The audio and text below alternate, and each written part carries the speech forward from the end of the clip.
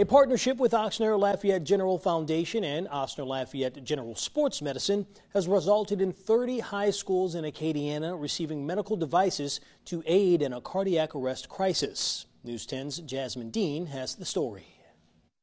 It's World Philanthropy Day, and in the spirit of giving, Ochsner Lafayette General has partnered with Ochsner Lafayette General Sports Medicine to give away 30 automated external defibrillators to schools across Acadiana. We were able to celebrate with 30 of our high schools that we support from a sports medicine program by donating AEDs to their athletic program. Ochsner Lafayette General CEO Al Patan says celebrating World Philanthropy Day by donating AEDs to 30 high schools across Acadiana will be life-saving. The medical devices are used to restore rhythm to a heart after it stops when a person is experiencing a cardiac crisis. Dr. Brian Etier with Ochsner Lafayette General Sports Medicine says witnessing NFL player Damar Hamlin's collapse from a blow to the chest last year shook the sports medicine community. When Damar Hamlin had a cardiac arrest last year, it really woke up the sports medicine community saying, hey, we need to make sure that throughout our communities we have this technology available. Dr. Brent Aber with Safety Management Systems says until today, schools did not have access to AEDs, and it has been a concern for medical professionals. He says it's rare student athletes experience a cardiac crisis, but when they do, it can be fatal. And with the AEDs, students have a higher chance of survival due to quick response times. The fact that some of these schools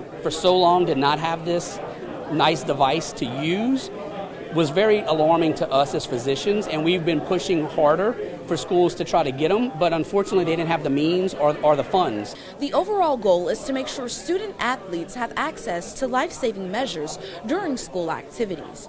In Lafayette, Jasmine Dean, KLFY News 10.